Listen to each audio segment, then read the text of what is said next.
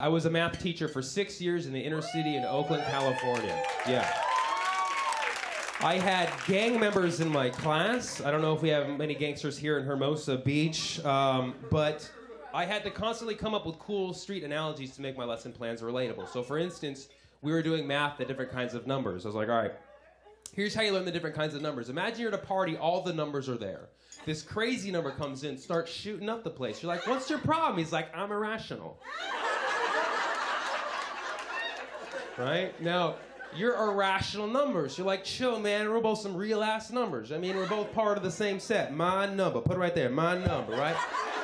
And all the squares root for you. Root, root, root, root, root, root, root, root, root. You see this girl just floating by. He's like, damn, I want to get her digits. No, man, you can't. She's imaginary. When imaginaries and reals mix, things get complex, man. Her last boyfriend was a 0. She never got over him, man. It was impossible. You can't get over a 0. Now your ex comes in. Your ex comes in with some other unknown. You're like, why? If she 2 times me, I'm getting even, if you know what I mean. Unless she wants a 3-way, which would be odd. Shoot. I'll find a girl in her prime, 19, 23, 29, 31, 37, 41, 43, 53, 59.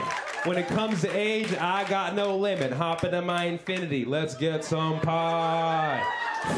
Thank you guys so much. I'm Sammy Obeid.